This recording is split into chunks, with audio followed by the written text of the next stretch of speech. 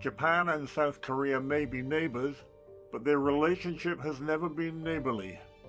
The fight to host the 2002 World Cup would prove to be a continuation of this hostile relationship. Both countries suffered the indignities of war in the last century, only to grow and prosper with admirable speed and tenacity. Japan turned the humiliation of its Second World War defeat into decades of rebuilding and self-sacrifice. They were even awarded the 1964 Olympics. In many ways, the Tokyo Games of 1964 marked Japan's acceptance back into the civilized world. The country went out of its way to show off its modern side, with new highways, subways, and railways, and with the unspoken proviso of, "Don't mention the war." Even now, Japan does its best to avoid mentioning war, or, to be more accurate, any war that it lost. And it certainly wasn't going to let its history tarnish the Olympics. Of course, countries don't always divorce sport from politics. When Seoul was awarded the 1988 Olympics, it was cause for national celebration in South Korea. The added bonus was getting it at the expense of Japan's third largest city, Nagoya.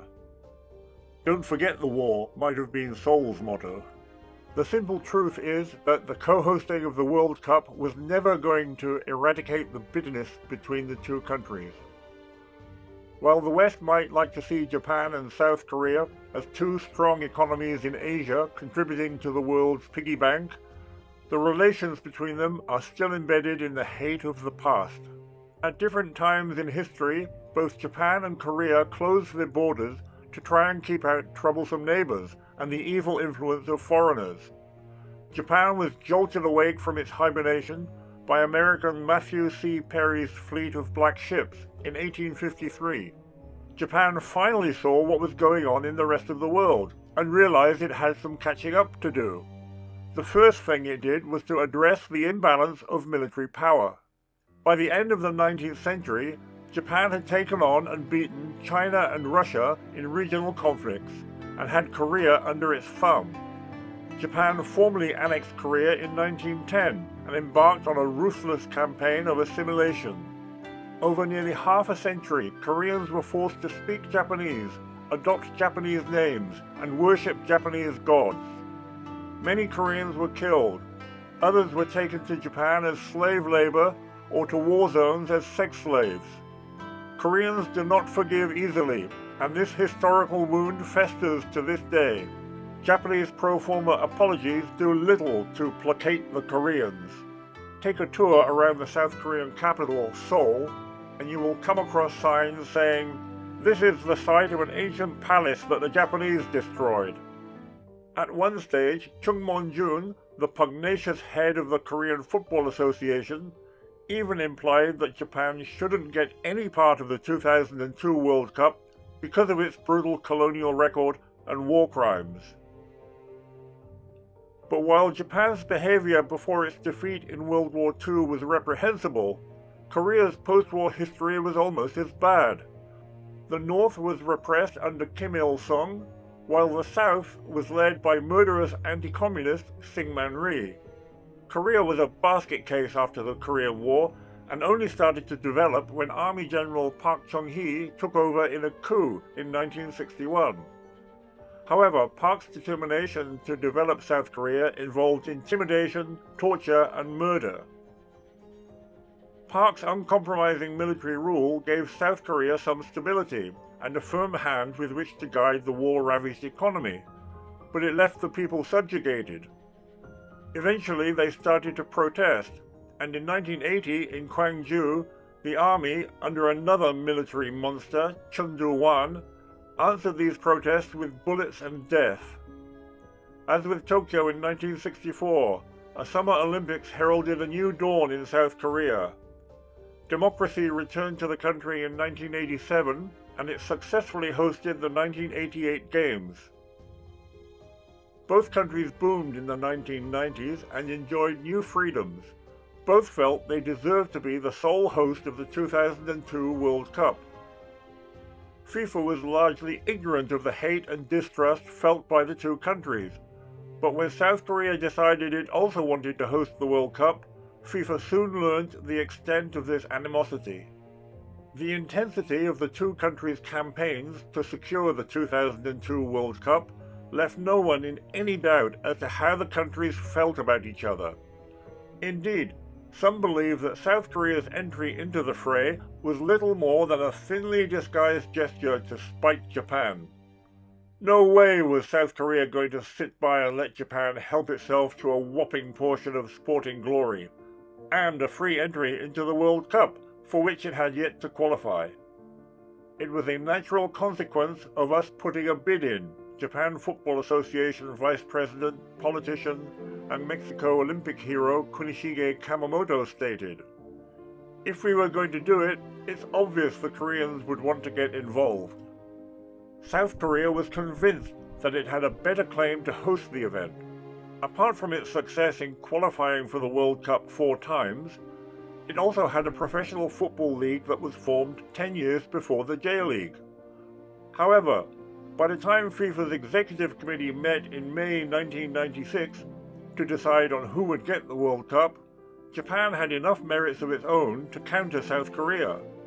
The J-League was launched in a blaze of publicity in Tokyo in May 1993 and had stirred up more interest in Asian football than anything since North Korea beat Italy in the 1966 World Cup. 11 members of the Brazilian squad that won the 1994 World Cup in Los Angeles ended up in the J-League. The K-League, by comparison, attracted miserable crowds, played on lumpy pitches in 4th Division stadiums, and nobody had even heard of its foreign players. Both countries remained convinced they deserved to host the World Cup. Japan certainly set the early pace, which was hardly surprising as it already had FIFA President Havelange and his sidekick Sepp Blatter on board. It also roped in big names such as Franz Beckenbauer and Bobby Charlton to say what a wonderful host Japan could be. This was the public face of the campaigns. The real work was done by a travelling horde of officials, politicians, and spin doctors. We knew we had to make a big impression on FIFA, and we knew the way we approached things would be critical, especially when FIFA people visited Japan, Kamamoto said. But also we had to make an impression outside of Japan. For all this, we needed lots of money.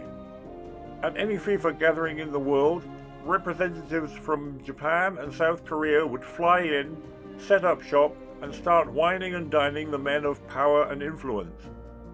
Anyone who wanted to get an inside look at preparations in the two countries would be whisked across the world, chauffeured around, and showered with gifts.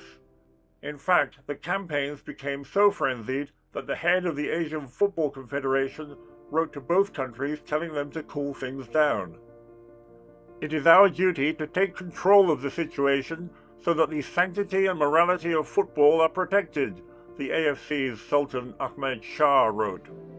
We are concerned with the unprecedented rivalry between the two in their campaigns to become host. The AFC is embarrassed with the intensive campaigns in every continent at all official events. In fact, the campaigns have gone beyond the limits of normalcy.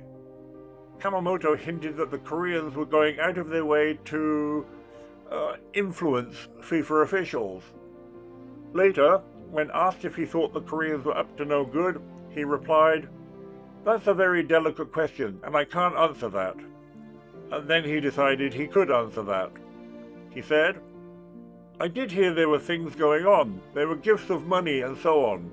You've seen what happened with the IOC and the Olympics, and in the end you can't say that these things never happened." Laughably, he said Japan couldn't afford to be so extravagant, saying, "For Japan, finances were tight anyway, and all we could do was to rely on past alliances and to treat everybody decently." While no South Korean official would directly accuse Japan of irregularities, a Japanese foreign ministry official told the Japan Times that if Korea lost the bidding war, he expected South Korea to make allegations about Japan buying votes from FIFA members using official development assistance to influence FIFA board members from Africa. Rumors were rife that envelopes of money changed hands, lavish gifts were given, and expensive trips to the host countries were generously arranged for senior FIFA executives and their wives. In the end, some FIFA officials grew tired of being bombarded with information and perhaps even the food, wine and gifts.